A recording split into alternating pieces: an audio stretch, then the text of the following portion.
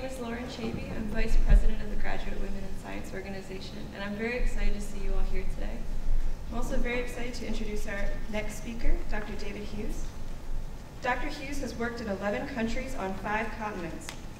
He's currently working with an amazing system, zombie ants that are infected with parasites that are capable of influencing the behavior of their host. He earned his doctorate at the University of Oxford and completed his undergraduate work at the University of Glasgow. Please join me in welcoming Dr. David Hughes.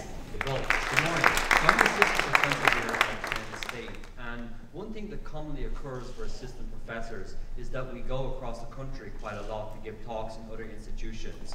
It's something that we're quite often judged on. And so far this semester I've been quite busy, and I've been to some really nice places. I went to give a talk at Harvard and Princeton and UPenn, and I also recently gave a talk at Texas A&M. And it was Texas A&M that I was most excited about because it's a land-grant school just like Penn State. And it was the first time I ever had the occasion to see another land-grant school. And so I was giving a talk there, and of course I was showing these beautiful images that we have in Old Main of the murals on the wall, which commemorate our history as a land-grant institution. And they show the details of the Morrill Act of 1862, how Old Main was erected in order to have increased knowledge for agricultural and mechanical sciences. Texas A&M stands for Texas Agriculture and Mechanical. And Texas indeed is a sea grant and an air grant as well as a land grant school. And so there I was talking to them, and recall that I had had many different talks this semester, and I even had 2 talks in Texas A&M. So I was a bit jaded and I was a bit lost. And as you can tell by now, I'm not an American. I imagine there's some of you in the audience who are also not American. So you can be forgiven for forgetting past presidents. So there I was, trying to explain the Morrill Act to these people, and I was saying the Morrill Act was of course signed in 1862 during the Civil War by President, and it just didn't come to me. I couldn't get it. And I knew who it was President, just didn't get it. And I said, you know that president, the one who's well renowned for killing vampires. and that got a laugh, and I think, and that's one of the things at that moment, and then on the way home, that's what I realized was beautiful about universities. Universities are places where you can bring together crazy things, crazy ideas in different situations. It is really a cradle of creativity. And in the case of Abraham Lincoln, he never actually met a vampire apparently, so he wasn't actually a vampire slayer. But it's a kind of thing where you bring ideas which don't normally come together, but you bring them together. And that's very much what my work is about. I work on these zombie ants, as Lawrence talked about, and this is a compaction where you have a zombie phenomenon and you have ants, and for me it really helps in telling the story of the system. And also during this talk I'm going to talk about another arrangement which is a bit unusual, which is bringing together the idea of famines with fields. We don't typically think of fields as sources of poverty and decay, and that's something that I've been really thinking about over the last couple of years, really driven by some inspiration that I gained here at Penn State. So this is the system that I work on, that I spend a lot of time thinking about. And here what you're looking at is an ant attached to a leaf in a rainforest, in this case in southern Thailand. And the ant is well and truly dead. The only thing remaining of this ant is its cuticle.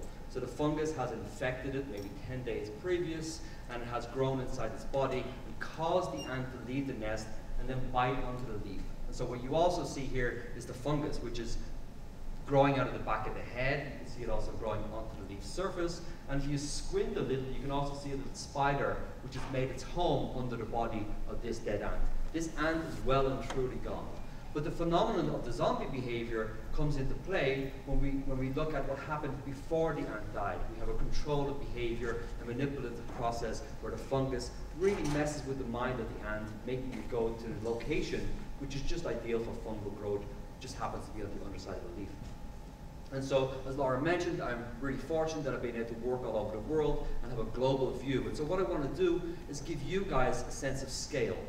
So this is me standing on a rock in Thailand, in a rainforest, a very beautiful rainforest in southern Thailand, the World UNESCO Heritage Site. This is me up a tree, about 60 feet up a tree, and just over my left shoulder there's an ant colony, and down on the forest floor where Sandra is sitting on a log, that's a location where we would find these samples. So what we have is this enormous separation in space. And so we have to, of course, look at a rainforest, which is an awful lot of leaves, and we're looking for a particular ants. This is a rock in a stream in China, in southern China, in Shuishuanbana, which is a tropical forest. And there, now what you want to do yourselves is look, can you find the ant attached to the leaf?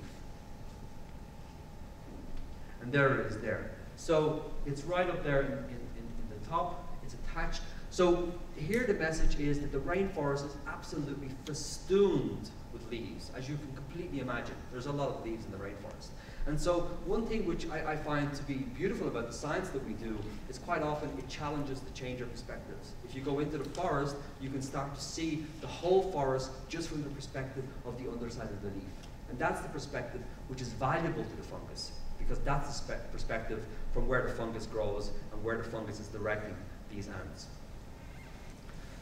But what then about famine fields? So zombie ants are nice in that they ask us to look at nature in a different way. We've heard a really beautiful talk by Peter this morning, Peter Hudson, where we talked about parasites, and we understand that half of life on Earth is parasitic, and so we're just looking at ways in which they can mess around with us. Of course, deadly ways such as the Ebola, but interesting ways in the case of fungi manipulating ant behavior.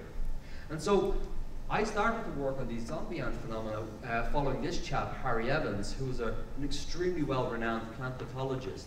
The reason I followed him is because in the 70s he'd done some really interesting work on these fungi which control ant behavior, and then I contacted him, I started to work on him, and then I realized this was his side project. Most of what he did on a day-to-day basis over 40 and 50 years was working for the British government, going across the world looking at plant diseases. This is a picture of Harry in Ghana when we were working on cocoa. He's looking at a Phytophthora infection on a cocoa pod. And so Harry was this enormous encyclopedic knowledge of plant diseases. And so what would happen as we're working together on the zombie ants is we'd come out of a patch of forest. So this is the Atlantic rainforest in Brazil. It is the most highly decimated rainforest on the planet. 93% of it is already gone.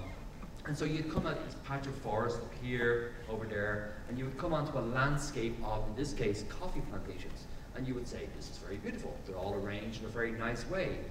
And then I would hear this well-renowned expert on plant diseases talking about how it's all a disaster waiting to happen. And he would talk about how the British in the 1740s had coffee plantations in Sri Lanka, and it was all decimated in 5 years by diseases. And so he told these stories after stories about a landscape that is apparently beautiful and understandable, but once you know the biology, once you know the diseases, you can see that there quite often are disasters waiting to happen. I think this was a message that Peter Hudson made very beautifully this morning when talking about malaria and bushmeat, the origin of HIV, and also the potential threat of such things as Ebola. And again, you look at a picture like this, agritourism in Brazil, and you again say it's very beautiful, but taking an ecological view, you see that it's quite a disaster.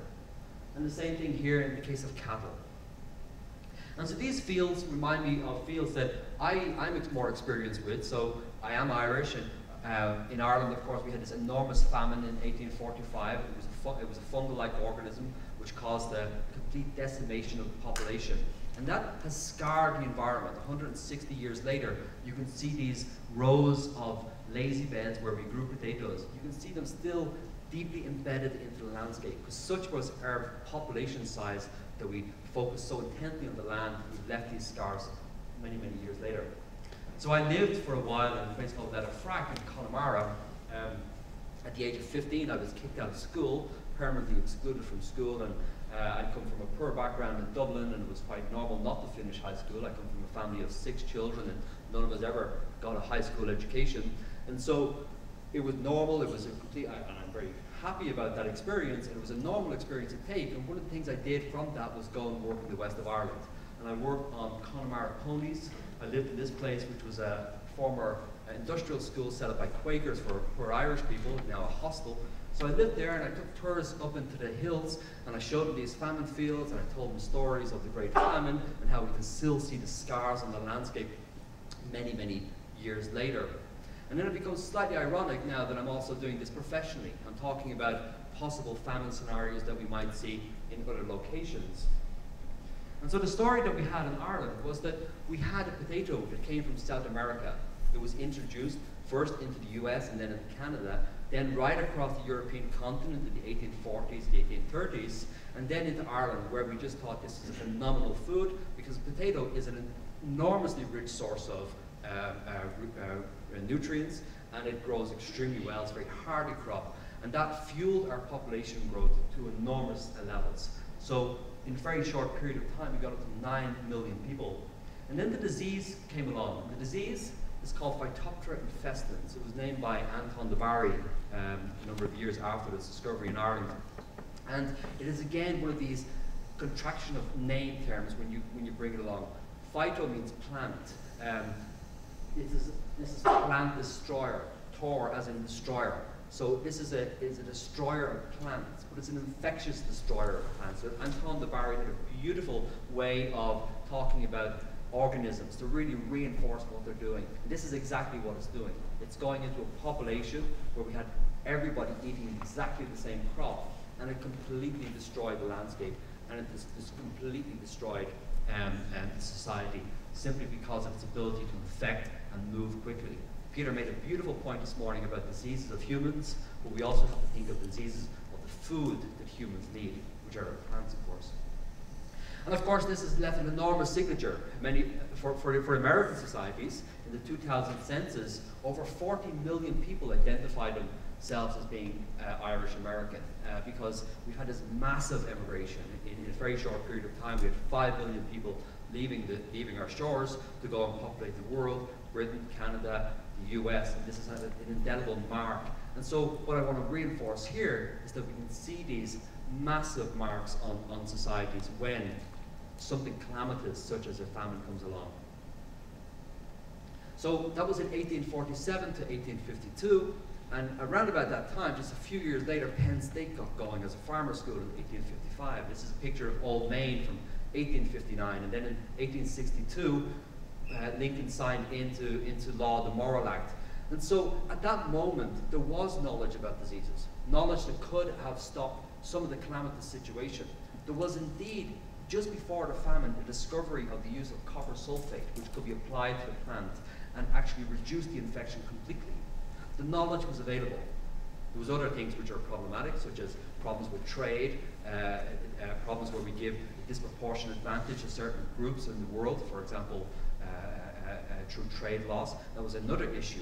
But generally, we had knowledge which could have sorted out our problem. And so when I think about the famine fields of Ireland, I also think now continuously about diseases in sub-Saharan Africa. This is cassava, a staple plant, also South American in origin, just like the potato. It came to Africa, been there for about 300 years, brought in by people. It has fueled enormous growth in population. In the early 70s, the disease has caught up. In the case of the potato, it was Phytophthora. In the case of cassava, it was a mite and a little insect which injected viruses into the plant. But the disease has caught up. And then, in a very short space of time, in 4 or 5 years, 250 million Africans in sub-Saharan Africa were in danger of losing their principal source of food. That was 80% of the population. 80% of the crop was lost, and it was affecting an enormous amount of the population. And so what happened? The international community mobilized. We had a massive investment. We have capitalized on the science that we already had available, and we found solutions. These were solutions where pests of that cassava mite and the mealybug were brought in, and they saved the cassava plant. The cassava plant is now saved, and people can grow and use it, and we still have that food security. But it is absolutely guaranteed that whether it's cassava or wheat in Africa or wheat in the mid-states of America, you will have a disease, and that disease will destroy the crop. And that will either destroy the crop of a commodity such as rubber or a staple such as wheat or potato or cassava. And when that happens, you're not dealing with a smaller population such as the one we found in Ireland. You're dealing with hundreds of millions of Africans, which are separated from Europe by 13 miles across the Mediterranean. The calamitous situation will be enormous. We've heard about the Arab Spring, we've heard about Rwanda conflicts in Darfur. Every single conflict that we have has its roots in food security, conflict over sources of food. So it is absolutely guaranteed that we will have such a situation again. And so what I think it then comes down to is the situation of quoting Lincoln, or thinking about Lincoln, what he said. So he said that the dogmas of the quiet past are inadequate to the stormy present. The occasion is piled high with difficulty, and we must rise with the occasion. As our case is new, we must think anew, we must act anew, we must disenthrall ourselves. He was speaking in 1862 when everything seemed pretty fine. We could have left the situation the way it was. We could think the situation is fine now because we're in a food secure nation. But it's not the case. We can have these things. And the principal word there is disenthrall. So I think you have to unlearn what you know, and I think that's where students come in together. So what we're doing in our part was working on this social networking model with Marcel Salate here, who's a phenomenally interesting and innovative scientist on social media, and we're trying to bring together the world's farmers globally through social media and cell phones in order to revolutionize that movement of knowledge. So we can't have a situation that we had previously, where for the lack of knowledge we've had massive mortality.